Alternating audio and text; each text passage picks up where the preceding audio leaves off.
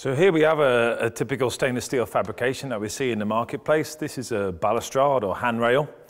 Obviously, before this goes out into shopping centres, etc., it needs to be to a high finish. You can see on this tube itself, from the factory and handling marks, we have scrapes, we have scratches, we have dents, and also the end cap here where we welded on. We have a TIG weld we need to remove, and also some thermal damage. So to take this away, first step would be to take away this thermal damage in the weld.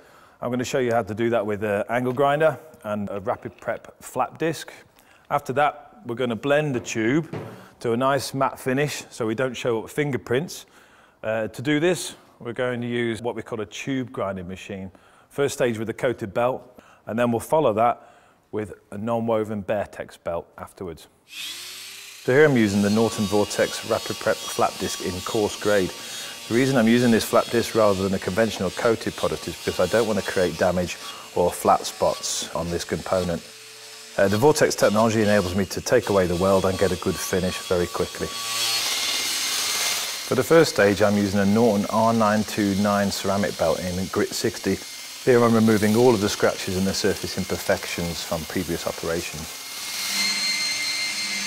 To refine this finish, we're going to use a Rapid Prep belt in medium grade denoted by the maroon colour. Here we're refining all of the scratches from the R929 belt and blending it into a nice uniform matte Type 2 finish. As you can see, the slower we operate, the finer the finish we get. Less pressure, the brighter the finish also.